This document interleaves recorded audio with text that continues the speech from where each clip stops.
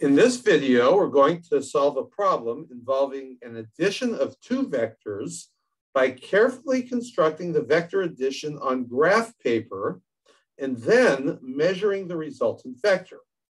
So here's our problem. We have an airplane which starts at the origin, then the airplane flies 200 miles in the direction 65 degrees north of east. The airplane then flies 300 miles in the direction 15 degrees south of west. We want to know, after the airplane has gone through both of those displacements, what are the magnitude and direction of the net displacement? And as I said, we're going to solve this graphically by carefully constructing the situation on graph paper and then measuring the result. So here I have a sketch. This is not the actual solution of the problem, just a rough sketch to illustrate what's going on here. Okay. So first, the airplane flies 200 miles in the direction 65 degrees north of east. So what does that mean? Okay, think about the airplane here, facing to the east. So from facing to the east, it turns 65 degrees to the north. Okay, that's what 65 degrees north of east means. It means you start out facing east and then turn 65 degrees to the north. The airplane flies 200 miles in that direction. Then the airplane goes 300 miles in the direction 15 degrees south of west. Okay, what does that mean?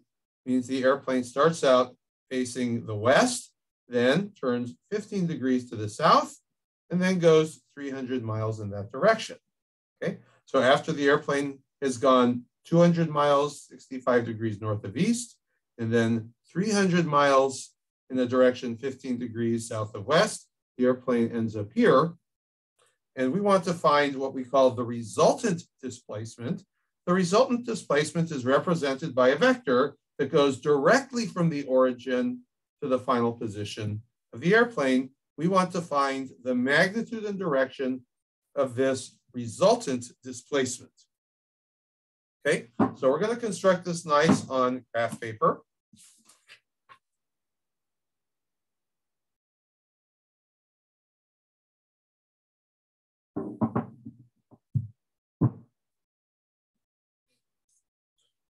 Okay, so I'm going to start by drawing my axes.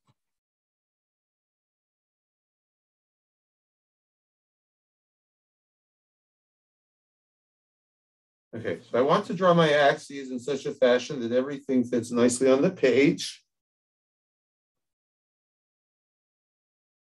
Put my origin here.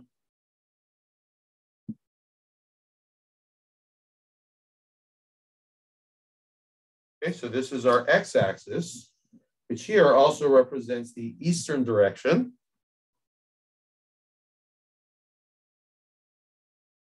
Okay. And this is the y-axis, which also represents the north direction. Okay. The minus y direction will be south.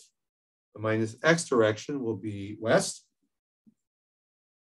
And now we want to, well, before we can actually draw the vectors, we need to find the scale. Okay? In other words, we want to figure out how big does a specific vector get drawn when we put it onto the graph paper. Okay, so the scale that I'm going to use is that 1 inch is equal to 50 miles. That means that a vector which is 50 miles long will be drawn as being 1 inch long on the page. Okay, so connecting that to our vectors for this problem, the 200-mile vector will be drawn as 4 inches long, okay, which would be that much. And the 300-mile vector will be drawn as being 6 inches long, which is that much. And you can see that drawing a 4-inch vector and a 6-inch vector onto the space, we're going to use our space nicely, but we're not going to go out of the grid, okay? So when you do these problems on your own, you want to pick scales which allow you to fill the paper pretty nicely without actually going off the grid and drawing on the table.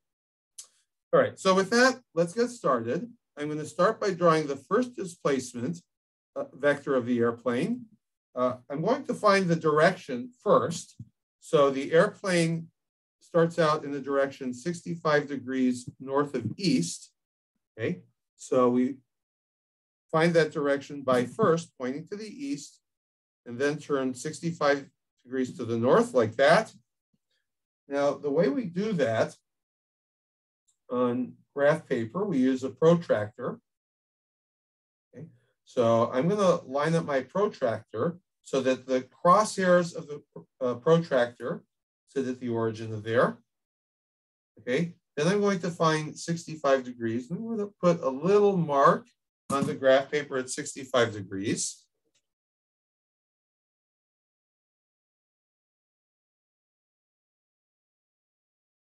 Okay, so I have my little mark indicating that 65-degree direction.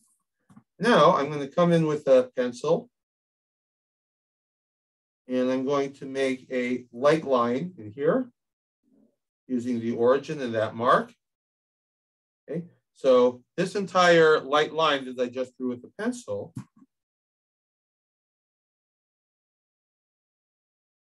is at a direction 65 degrees north of east, right? Remember, start out facing the east, turn 65 degrees to the north. Okay, now we want to represent the length of that displacement correctly. Okay, so we're representing a 200-mile displacement. Our scale is that an inch equals 50 miles. So we're going to draw the vector 4 inches long.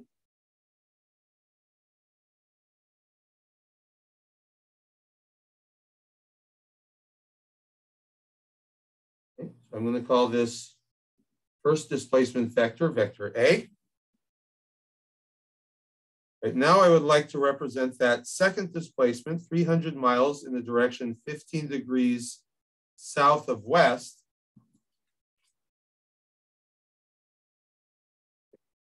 Now, first thing I want to do is copy my east-west axis up to here.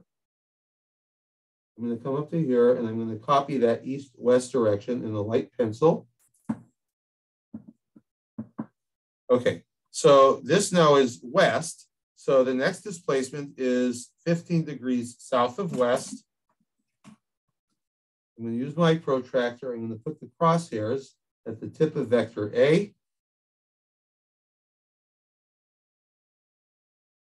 Okay, then I'm going to measure 15 degrees in the direction south of west. Okay, so that's 10 degrees, 20 degrees. I make my mark here. Okay, then from there, draw a light pencil line. So I know I have that direction represented. Okay, so the airplane is going to fly 300 miles in this direction. Remember that we're using a scale, an inch equals 50 miles, which means I'm going to represent that vector on the page by drawing a vector 6 inches long.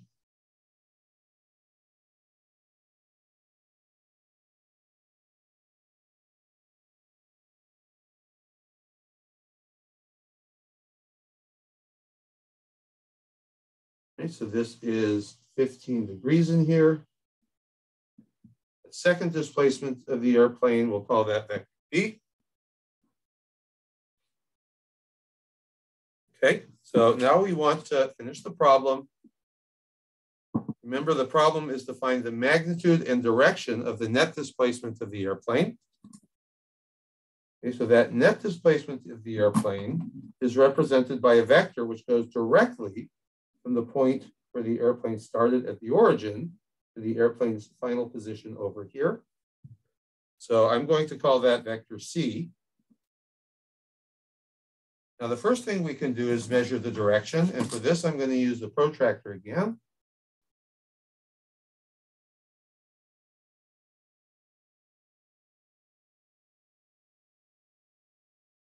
Okay.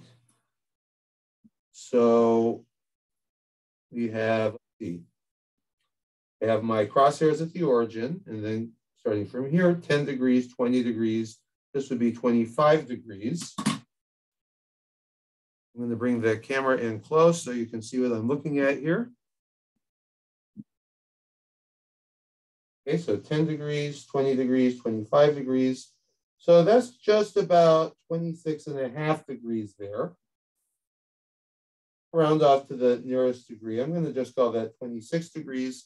That's about as accurately as you can really expect that you're drawing these figures.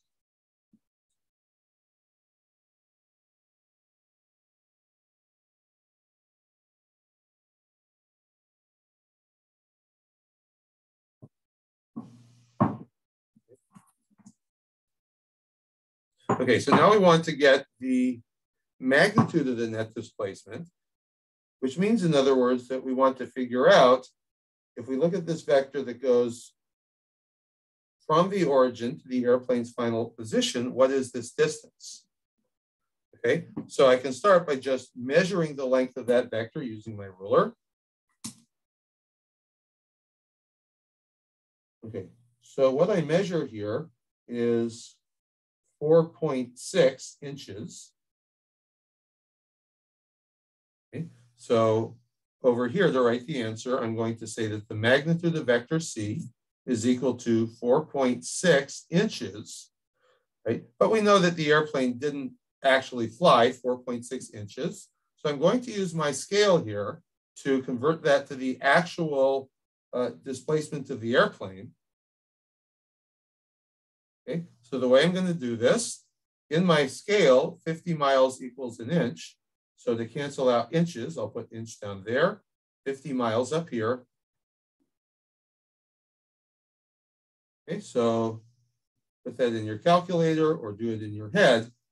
And you'll see that what we get here is 230 miles.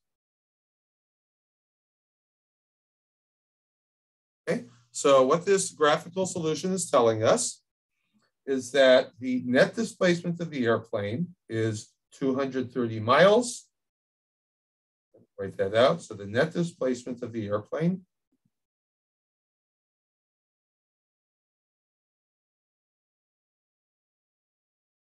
is 230 miles in a direction. Okay, so which direction is this? Well, to point at this direction, I would start out facing west and then turn 26 degrees to the north. So this direction here is 26 degrees north of west. Okay. The idea here is that if the airplane wanted to go directly to that ending point, then instead of going through displacement A and then displacement B, the airplane could have gone in a straight line 230 miles long in a direction 26 degrees north of east, and that would take the airplane from the origin directly to the end point. Okay, and in the next video, we're going to solve this exact same problem, except we're going to use trig calculations, and we're going to see that this result is close to what we get with the trig calculations, but it's probably going to be a little bit different.